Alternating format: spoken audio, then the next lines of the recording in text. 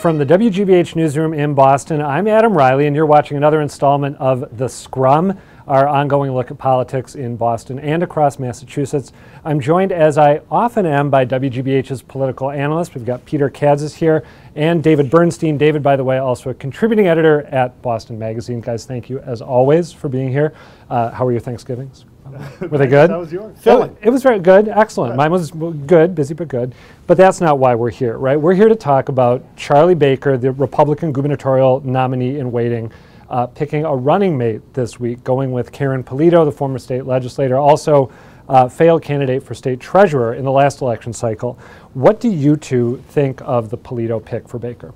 Well, it's problematic and it's not the best thing in the world, but you have to compare it against what the other options were for Charlie Baker. And in that light, it's actually, I think, probably about as good as he could have done. Okay, so why is it problematic? Well, it's problematic because she does have some ties to some conservative views, some ties to Tea Party stuff. She went to an Allen West speech event.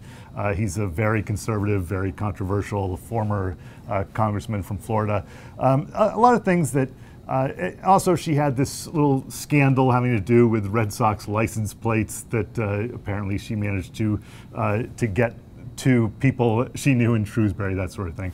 So all that's going to come up, but I don't think any of those things are going to hurt Charlie Baker too much. And it gives him a very energetic and appealing running mate who can raise money and go around the state for him. The best thing Karen Polito has going for her is she plays well on TV. That's very important. You know, she's a terrific TV candidate. She definitely covers his right flank. And let's not forget, she was the campaign manager when former U.S. Attorney Sullivan ran for Senate. So she has those ties to the serious right wing.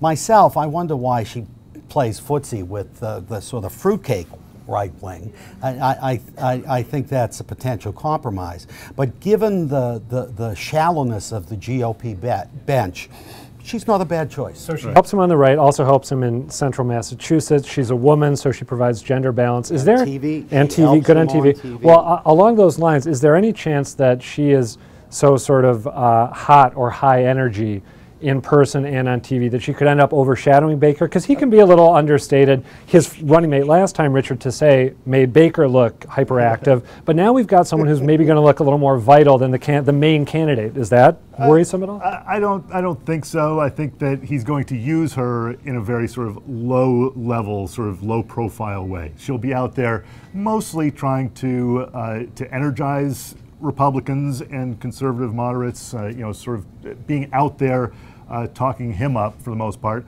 and also trying to sort of smooth things over, for instance, at the state Republican convention, where they might be a little unhappy with him for being too much of a moderate. She sort of smooths that over a little bit.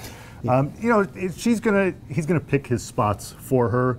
She'll also be sort of the attack dog against the Democrats' nominee at some point, but I don't think she's gonna play a huge role to overshadow him. No, and they have a long time to get used to each other. Right. That's a real plus. I mean, the average person, people with real lives, aren't following this closely right now. And I think by the time the average voter starts to pay attention, they'll have their act down pat, really worked out together. So it'll work.